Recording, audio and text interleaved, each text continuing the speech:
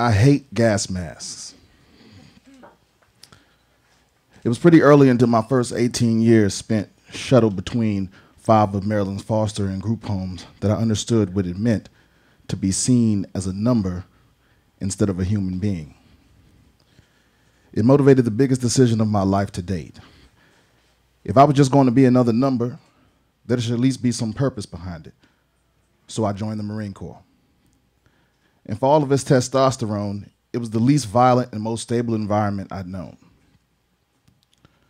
The Marine Corps gave me my first opportunity to be around white people who weren't in a position of authority. No social workers, no cops, just ordinary people like me. A lot of whom unintentionally helped me realize I wasn't nearly as dumb as I'd grown up thinking I was, at least by comparison. Upon completion of boot camp, I was all in. The Corps was a place where nobody could become somebody. A meritocracy where the smart, fast, and strong rose to the top. No worthless tests that lacked obvious relevance to your life. This was going to be the beginning of my climb to the top. I loved the Marine Corps, and the Marine Corps loved me. My first time in the Middle East was March of 2003 and began somewhere in the middle of Kuwait. At the time, no one was sure if we were actually going to invade Iraq or not. No other group of people debated the topic more heavily than the Marines of Max 1 EWC. No Marine in the EWC debated the topic more heavily than Lance Corporal Simpson. That's me. Who had several $100 riding on the issue.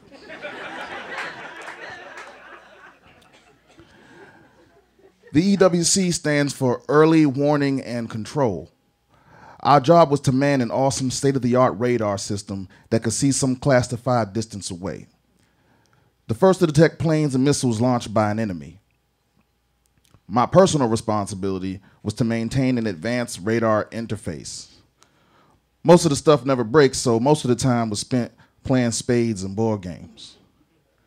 Our mandate was to assume that any missile that was launched contained some sort of biological weapon and to alert the entire camp right away. Of course, none of this really mattered to me at the time because we weren't actually at war with anyone yet, and as I mentioned before, I had several $100 riding on the issue. Every single day of every single week for the 2 months we've been in country, we had biological weapon drills 5 to 7 times a day to prepare for the very likely scenario that we were attacked by a biological weapon, contingent upon the very unlikely scenario that we would actually go to war. By now, I've been in the Marine Corps long enough to find nothing strange about preparing for a threat that was either unlikely, outdated, or completely non-existent. This is the military way of life. The means by which it justifies its outrageous budget and ego. By week 3, we had so many drills that we broken our military-issued nuclear, biological, and chemical alarm and had to use a modified 7-ton truck horn in its place through a jury-rigged process involving high-voltage cabling, an industrial generator, and Satan.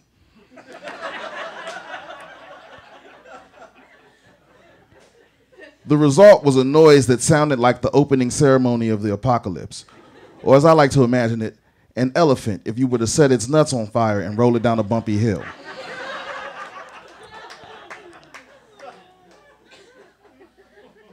When you heard the alarm, you had to stop what you were doing, scream, "Gas, gas, gas," while you were finding and putting on your mask and hazmat suit, then running to the nearest trench or bunker and waiting to be given the all clear. Wearing a gas mask when it's 90 degrees outside with 0% humidity is comparable to putting a condom on your face and then manning a barbecue grill.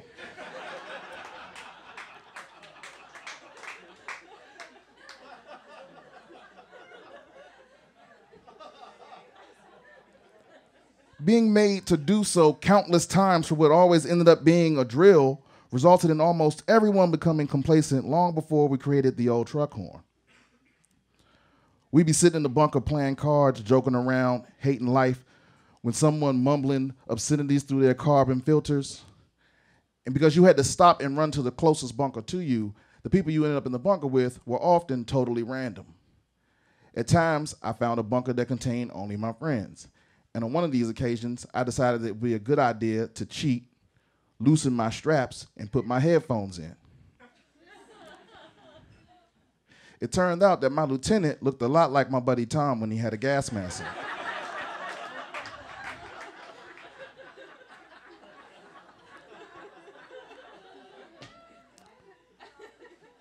The lieutenant was clearly not pleased with my music listening. It could have been me, or it could have been that he didn't feel that 50 Cent's Get Rich or Die Trying was a classic.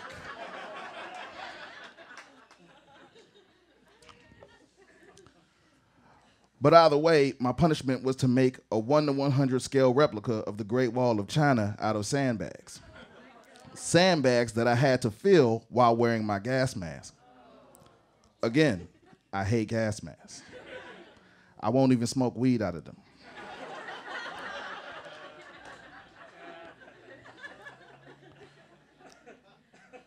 On March 17, 2003, I've been in Kuwait for a couple of months. I found myself fresh off my shift and right in the middle of a heated game of Trivial Pursuit. I don't remember anything else about the night except the card I drew on what may or may not have been my winning turn. The question on the card was, in 1996, the U.S. military tested all their gas masks for defects. What percentage were found to be defective? I lost the game because I guessed 10%. The answer was 50. 50%. I reflected on all those trust building exercises that we'd done before we left. They showed us a video of a goat being vaporized by a gas that Saddam was most assuredly in possession of. When we were still in America, we'd all went to the gas chamber to test our equipment against tear gas. Since we were assigned specific individual masks, the exercise was supposed to help us build confidence in our equipment. But because we ended up being a few masks short at the gas chamber, a handful of Marines in my platoon, myself included, ended up not even being able to test the mask that we would ultimately end up deploying with. I told every single Marine I passed on the way back to my tent that night, hey, did you know that your gas mask might not work? It's a 50-50 shot. They made us do all those drills, and that damn thing doesn't even work. 50% of the time. I was like a manic Paul Revere running through Tent City. I knew it. We're nothing but a number to them. Agent Orange in Vietnam, LSD in World War II, Gulf War Syndrome, and now this. I mean, if the people that made Trivial Pursuit knew about this,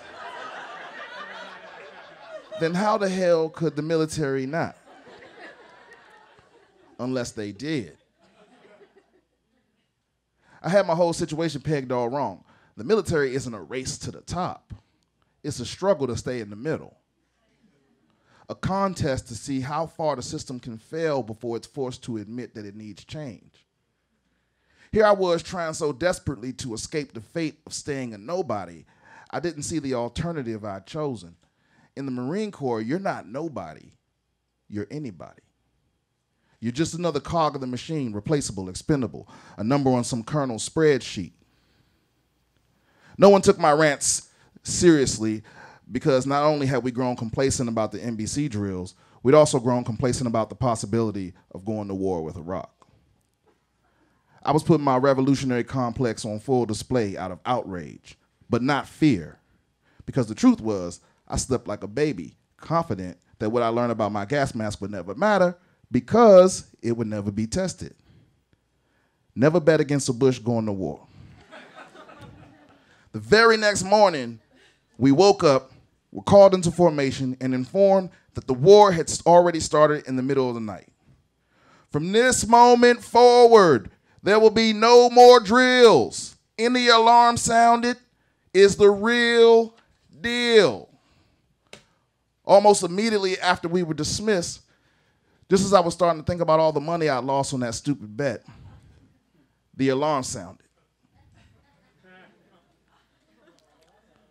In an instant, the complacency of the past few months was exposed as suicidal behavior. All the Marines moved like madmen, scrambling to get the little bits and pieces of equipment we come to take for granted, trying desperately to remember all the procedures that might save our lives. So now I find myself sitting in a ditch in the desert, facing death with a good portion of the people I care about all around me. And all I can think about is that goddamn Trivial Pursuit card and that goddamn goat. I can't stop visualizing how the goat evaporated, its skin falling to the ground like there were no bones or organs inside. I can hear the instructor's voice so clearly describing the symptoms of being infected by this gas. I'm not imagining this. It's happening to me. I'm dying. These pools of sweat building up around the rubber seals on my forehead, my cheeks, and on the back of my neck will start to burn at any moment, right before I lose control of my bowels and my soul and evaporate into nothing like the victim of some Mortal Kombat finishing move. I feared for my life before, but I always believed that I could at least affect the situation in some way. Now I'm at the mercy of the numbers. It all comes down to 2 coin flips. 50-50 chance the incoming missile contains bioweapons, and a 50-50 chance that my mask will work if it did. I'm supremely aware of every single sensation, every single nerve ending in my body was vying for my attention while my mind disassociated. I scanned the trench lined with almost smugness, thinking to myself, these poor bastards don't even know how close we are to death right now. So confident in their protection. I'm slowly losing my mind here. I'm imagining how awesome it would be to not be about to die. What I would do for just one more breath of fresh air. It would feel like being born again. I want that breath of fresh air so bad, I couldn't stand it. The feel of the cool breeze on my face and the refreshing, non-poisonous air filling up my lungs. Like being released from a hostage situation into a sauna and afterwards running right into a walk-in freezer made of Valerian steel and York peppermint patties. I've already made my mind up. I'd rather go out like Private Powell than that fucking goat. I click my M16 from safe to unsafe. I put the business end under my chin, put my finger on the trigger, and wait for the gas to affect my nervous system and the resulting twitch to finally make me literally the no one I'd never wanted to be. And that's when I heard the 2 sweetest words in the English language echo from the distance. All clear! All clear! All clear.